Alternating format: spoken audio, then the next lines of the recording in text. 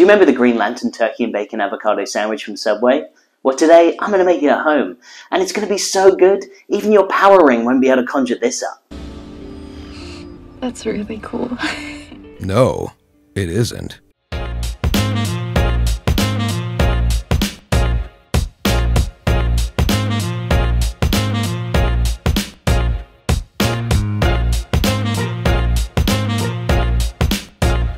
Welcome to Lights Camera Kitchen. Today, the Green Lantern turkey and bacon avocado sandwich from Subway. Do you remember Green Lantern? That amazing film that was supposed to spawn an entire DC universe of movies, directed by the same guy that did Casino Royale and GoldenEye and Mask of Zorro? So this is a first today. I'm actually going to be able to try the product that was out when the movie was out. You can go to Subway right now. Please don't do that. And you can get yourself a foot-long turkey, bacon, and avocado sandwich with lettuce, tomato, cucumber, and red onion. Here it is. I'm worried. I don't know what that was. So when I went there, the guy was just like, "You want avocado?" I was like, yeah, can you get me avocado? He went in the back and he brought out this, I can only describe it as like plastic pocket. And in this pocket was just green sludge. And then he pooped out the guacamole all over my sandwich. Was that thing ever an avocado? Okay. My fingers are so disgusting right now. This was like opening a baby's nappy. What? Poop. Green poop. This looks like the villain from Green Lantern. Hi. That's what you're getting at Subway. Alright, I'm going in for my first bite of this guacamole poop sandwich.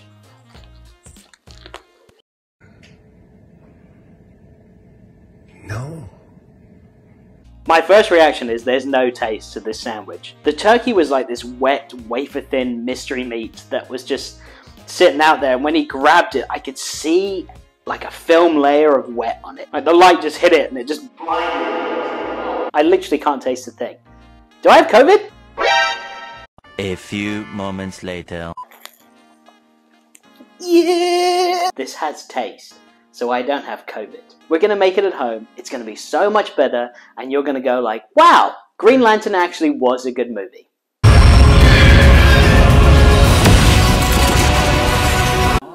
Lies! Oh, lies! Alright, let's make this thing. Okay, to start with, let's talk bread, the most important element of any good sandwich. We're going to be making a hybrid today, which will be a combination of a French baguette and a soft sub roll, which is going to give you bread that's just the perfect vessel for all your sandwich ingredients.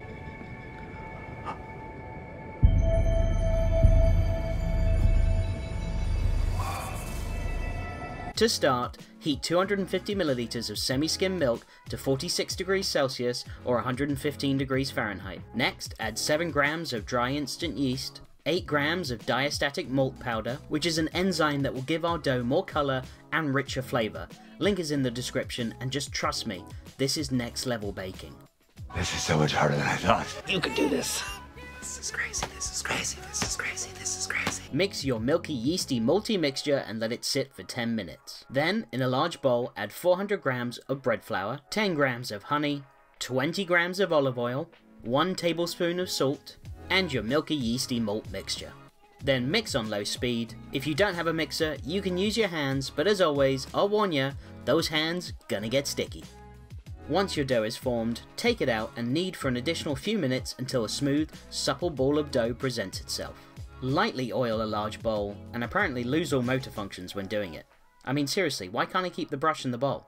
Once oiled, place your dough back in the bowl, cover with plastic wrap, and let rise for 1 hour or until doubled in size. Once risen, punch it down because the colour yellow is your greatest weakness and your lantern ring is powerless against it. Then place it on your work surface and cut it into equal fourths. Each fourth should weigh around 175 grams. Then, with your fingers, gently press down on the dough and form a rectangle. Then starting from the bottom, roll up your rectangle into a tube and seal the fold to form your sub shape. I'm going to be using a baguette shaping tray today, link in the description, but a regular baking sheet will work just fine, just make sure you space out your rolls to give them enough room to rise. Dust your tray with semolina, and place your rolls onto the tray. Then dust with more semolina, loosely cover with plastic wrap, and let rise for 2 hours or until doubled in size. Once risen, remove the plastic wrap, and let's get started on your egg wash. This takes great skill.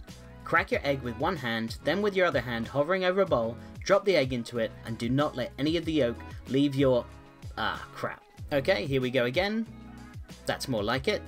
Now add a splash of water to the whites, then brush the tops of your rolls with the egg wash. Cut a 45-degree angled line into each roll to help give them an even bake. Next, place them on the middle rack of a preheated oven set to 190 degrees Celsius or 375 degrees Fahrenheit. Alright. I can do that. Take 6 ice cubes and put them into a preheated pan at the bottom of your oven. Spray your oven with water and create a nice steamed sauna to help your rolls form a crust. I can do that. Then immediately close the door and bake for 10 minutes. Once that time has passed, remove and reverse to help with even colour and bake for an additional 10 minutes. Keep an eye on them. We want them golden brown, not burnt. When baked, take them out of the oven, place on a wire rack, and marvel at what you've achieved. Wow. I know, right? Okay, next up, the guacamole. Take 1 ripe avocado, remove the stem, cut through the center horizontally, remove the seed, and recite the oath. Beware my power. Green Lantern's life. Next, peel the skin off, then dice into chunks, and place into a medium-sized bowl. Then slice and juice 1 whole lime, add 1 teaspoon of flaky salt, 1 clove of naked garlic, minced, add an optional pinch of dried chili flakes, then taking a fork, press down and mash, until your mean green guacamole appears. Ah, green! Next up, your homemade mayo. We made this in the last episode, so I'll be quick. Take 1 egg yolk, 1 teaspoon of sugar, 1 tablespoon of Dijon mustard, the juice of 1 lemon, 1 minced clove of garlic, whisk to combine, then slowly drizzle 1 cup of vegetable oil whilst whisking. Increase the flow of your oil as your mixture thickens, then once all the oil is added, do not stop whisking until a thick sauce appears. Then place in a squeeze bottle, and you got your mayo. See? Easy peasy. Next, our salad oil dressing. In a bowl, add half a cup of extra virgin olive oil, a quarter cup of red wine vinegar, 1 teaspoon of dried basil, 1 teaspoon of dried oregano, a quarter teaspoon of freshly ground black pepper, whisk to combine, place in a sealable container, and that's your salad dressing done. God damn, that's beautiful. Now, onto the perfect way to cook bacon. On a foil-lined baking sheet, evenly space out your strips of bacon. Then place on the top rack of your oven, directly under your broiler. Leave the oven door slightly ajar and broil for 5 minutes. This is going to give you the crispiest bacon you could possibly imagine. Okay, now on to the vegetables.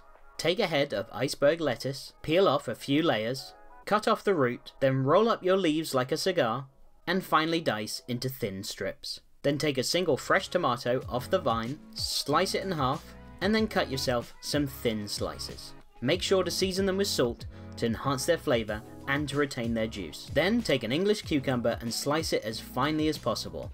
I'm talking Goodfellas cutting garlic with a razor thin. And then season with freshly ground black pepper. Now take a red onion, cut off the stem but leave the root, then make an incision with your knife into the first layer of the onion, peel off the skin, take a knife and finely slice, giving you thin strips, and then thoroughly wash with cold water to remove their bitterness. Okay, now it's time to assemble your sandwich. Add a generous helping of your mayonnaise, spread it evenly across your perfect crumb canvas, add your slices of smoked turkey, making sure they're all snug in the bread, then add your strips of perfectly cooked crispy bacon, then add your lettuce, a drizzle of that salad dressing, your slices of seasoned tomato, those wafer-thin slices of cucumber, your slices of washed red onion, a generous portion of your guacamole spread across the top, and your sandwich and life is complete.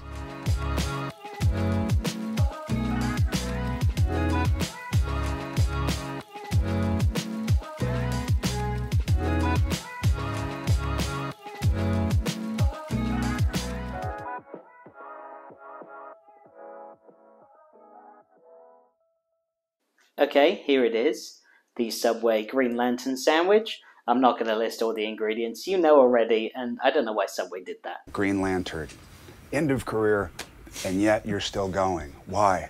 None of us can understand. Alright, I'm going to go in for my first bite.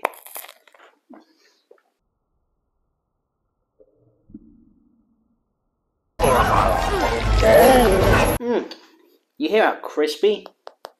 It's not crispy bottom. Love a crispy bottom.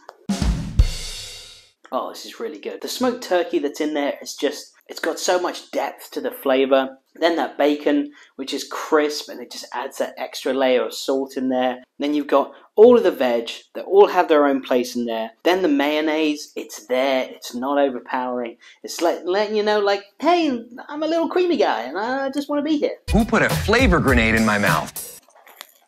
Oh, I'm gonna shake that dice and I'm gonna get a sandwich. If I was about to die and I had to give up my power ring, and I had to look for someone worthy enough to give it to, found ya. The ring, it chose you. Take it. There isn't one component that's missing when I bite into this. I can taste every single one. It's not like one is overshadowing the other. They all just blend really well together, and they find their own place in the sandwich, and they just give you the perfect bite every time. I'll give it 4 out of 5 avocados. Korg? I was raised by avocados. Oh, that's insanely good. Okay, I'm gonna go eat the rest of this. Goodbye. I'm gonna go look for trouble.